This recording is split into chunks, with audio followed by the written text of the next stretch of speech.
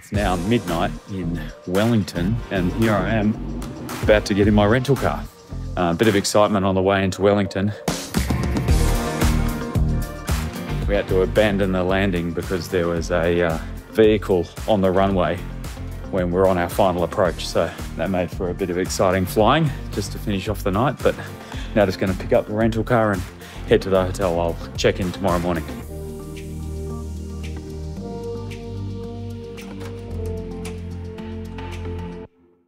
Only 6 hours later, and it's here I am in, I was going to say sunny Wellington, but windy Wellington, on my way to a breakfast meeting with one of the senior guys at SSS, just to kick off this 2-day session with Luke and the team. Looking forward to it.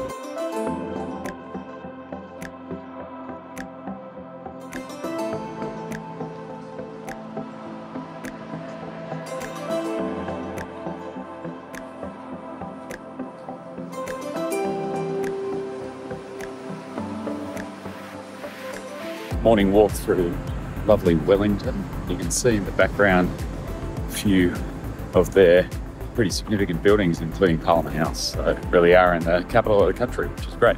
Never been here before, so it's always good to visit a new spot. Yesterday was back-to-back, literally meetings from breakfast at 7 a.m. through to dinner at 8 and nothing stopping in between. But I figure if you're going to travel to a business, let alone in another country, you might as well pack it in. So I had an opportunity to meet a lot of people in the SSS business, and that was really good because it means that over the next months and years to come, I've got really a face-to-face kind of connection with those people, and so I can understand a little bit better the colour behind what's happening in the business, and hopefully therefore be more helpful to Luke as we're going through this process. And SSS is an interesting one for me because cybersecurity and information technology and, you know, something that I can understand, but it's not necessarily right in my sweet spot as a core business. And so it's good for me to learn about that stuff as a new business model and then try and understand the technology as best as I can. But also it helps me to focus in on what are the things that I can bring to the table and what are the areas of that business that I can help to add value to. Because there are a lot of common factors. You know, you still have a team of 30 or 40 people. You still have leadership structures that you need to establish. You still have business operations, customer relationships, supply chain issues. All of those fundamentals are still the same, regardless of the fact that in one of my businesses, you might be dealing with cybersecurity risk, and in another one, you might be recycling cardboard. It's amazing how similar some of those issues could be. Got another full day of meetings ahead today, again starting with breakfast and finish with dinner. It'll be good to get across those last few bits of the business, meet a few of the leaders and spend some time kind of going through the fundamentals of the business with them. One of the main takeouts that I think that I had from yesterday, which I think is an important thing for people to remember, particularly when they are in a team that is new and also in a team that has just been acquired, is that they need to be patient with themselves and with each other. I think there's a lot of really goodwill and good energy and good kind of proactive effort going into that business and that team at the moment. I think everyone's excited about the future. But even though it feels good at the moment, I encourage them to keep an open mind and stay patient, because it's highly likely that they'll hit times during the next few months or next few years where they won't agree on everything, and there will be turbulence and there will be stuff they need to address and challenge together. But that doesn't mean they're failing as a team. That actually means they're growing as a team. Whilst you need to be persistent in that change, you also need to be patient with it, because nothing ever happens in a straight line.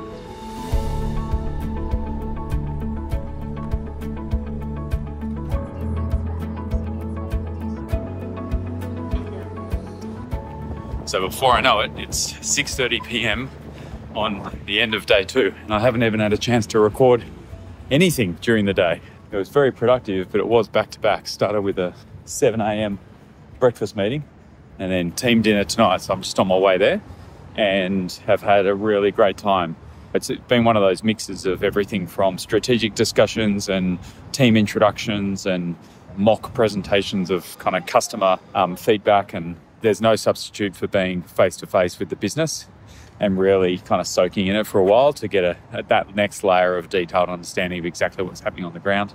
And also had a chance to kind of sit in with Luke on some of the detailed projects that we're working on, a few implementations for back office systems and things that we're going to accelerate just to help him get the dashboard and the information that he needs more frequently to get his head around the business. But it's been a really successful visit. Going to go have some dinner with the leadership team to celebrate, and then 6:30 a.m. flight in the morning.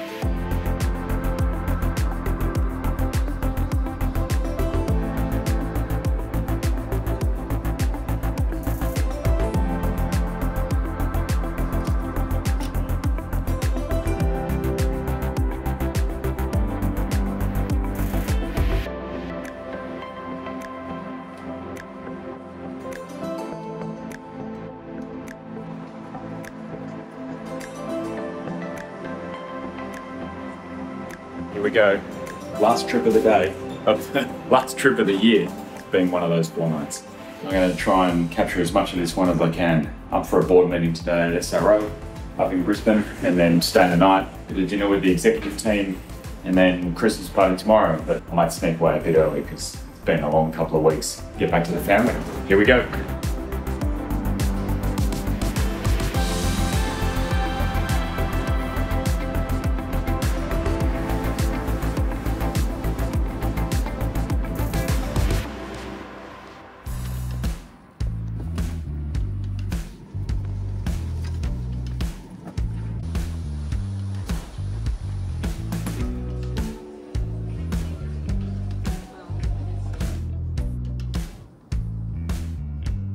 Just in an Uber heading back into town for dinner with the exec team, and then tomorrow back into the office. And we're catching up with most of the team, going to see the new site, and then heading out to lunch for Christmas, which would be great. Had the board meeting today, had a few personnel issues to deal with, but that was okay. You always get those in terms of upside and downside. And also, we're running quite a big team now, so we're approaching 100 people. It really is a people business, and I was speaking to someone about that in the office today, about the fact that it's really critical that we lean into the fact that it's a people business, so we can't skimp on the amount of time and energy that we put into managing those things. So yeah, we did that, went through the board meeting, and I think we're kind of rounding out the year quite strongly on budget and with a few big initiatives, and then I think that'll give us a good kickstart into 2024. I like it when you do it. Turn around and get into it. This about never stop, drop, now pick it up and keep it grooving. I like it when you do it. Turn around and get into it. This about never stop, drop, now pick it up and keep it grooving. Party time in Brisbane on the river. Wrapped up what I guess you could call an early dinner with the leadership team at SRO after a full day board meeting. And it's always good to catch up, a bit more relaxed environment, have a bit of a chat about how things are going, and just kind of tap into the team and how they're feeling. Had a great conversation about, strangely, brain chemistry. So we were talking about the impacts of dopamine and oxytocin and serotonin and endorphins, how that impacts the way that your body responds to certain events, and even started to think about how we can kind of incorporate some of that thinking into the way in which we interact with our teams and motivate our people. So I love it when things get a bit esoteric, but I actually think there's some real actionable things we can change there about the way in which we lead people and manage teams within the organisation. So heading back to the hotel now, walk down the riverside, which is a beautiful place to be. One of the lucky things about visiting all these different businesses is seeing different locations, get a good night's sleep, and then wake up for Christmas party with the team tomorrow.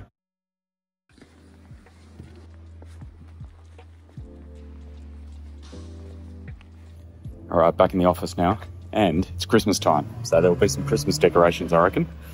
The team usually does a pretty good job at that. Oh, yep, here they are. Check it out. Merry Christmas.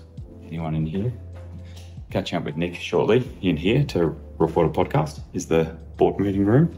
There's our production team office, and that goes through to the warehouse, and then I'll head upstairs and see if I can see anyone up here.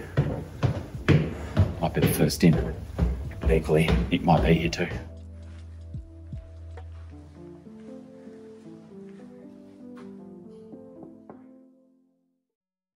So one of the adventures we're going on is we're going to check out the new Brisbane office. So I'm here with the whole team, see what it looks like. Very exciting way to start the new year, moving into here in the next month. It's a completely different dynamic to where we've been in the past. Really great head office space.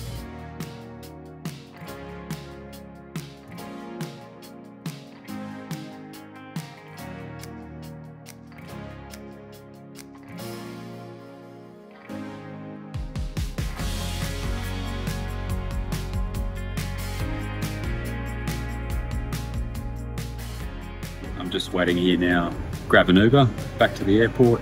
The team are going to kick on. They've just finished a little bit of karaoke. Don't worry, I didn't pick that. Didn't want to incriminate anyone with their singing talents. So yeah, they're just having a few drinks and then they'll head into the city for dinner. I'm going to jump on a plane, head back to Sydney, and that wraps it up for the year. I mean, next week I've got a handful of board meetings, but they're all just online, so I won't bore you with that. It's been a good start to this process, and I'll see if I can keep it up in 2024 and hopefully get a bit better at it too.